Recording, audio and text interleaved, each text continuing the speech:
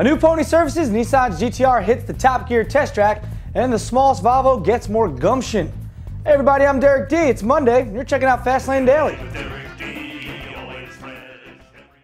It's been 3 years of concept cars, spy shots, and Hollywood movie placements, and it's all been leading up to right now.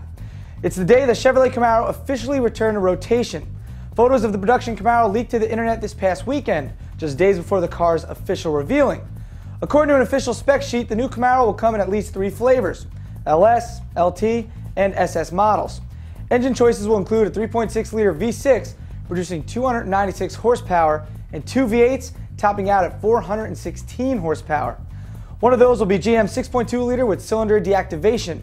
Insiders say the second V8 could be a version of the LS3 power plant found in Chevrolet's Corvette. The 3,700-pound car will reportedly get a 52 to 48 weight balance, StabiliTrak traction control, and on the SS, 4-piston Brembo brakes in the front. No word yet on a reported RS model, but GM will likely release new information later today. Last week on Top Gear, the GT-R went up against a bullet train. This week, it faced a Stig on Top Gear's test track. Of course, if you've seen yesterday's Top Gear, you already know how blisteringly fast the GT-R turned the airfield course. But if you haven't seen it and don't want to know just yet, go ahead and fast forward through this part. But if you must know now, well, here it is. The Stig took the GT-R through the Top Gear test course in 1:19.7. That's the same time as the Ferrari Scuderia and between the Lamborghini LP640 and the Ariel Atom, or 7th overall on the list. The Top Gear list is still, of course, topped by the Ascari A10 and bottomed by a classic Aston Martin DB5. No word on when the Stig will be testing the Corvette ZR1.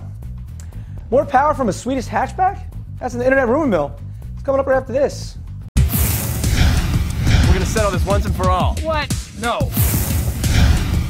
Huh. You're speaking truth. Let's go to the phone.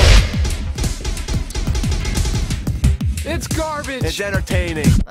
Thanks. Do you love FastLane Daily? Well, I know I do. So subscribe to us on your favorite internet video provider. Whether it be YouTube, VO, iTunes, we're there. So go check us out. Some call it the AMC gremlin of the modern day. Now the Volvo C30 may be getting a much-needed dose of sporty.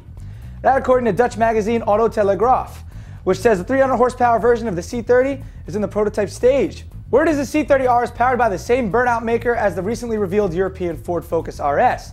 That's a tweaked version of Ford's turbocharged Duratec 2.5-liter inline-5, producing 350 horsepower. Insiders say the secret C30 puts power down by way of Volvo's all-wheel drive system and can turn a wandering moose into whatever Swedish people call shepherd's pie. No word on whether Volvo will build the C30R for public consumption, but Auto Telegraaf says fat chance.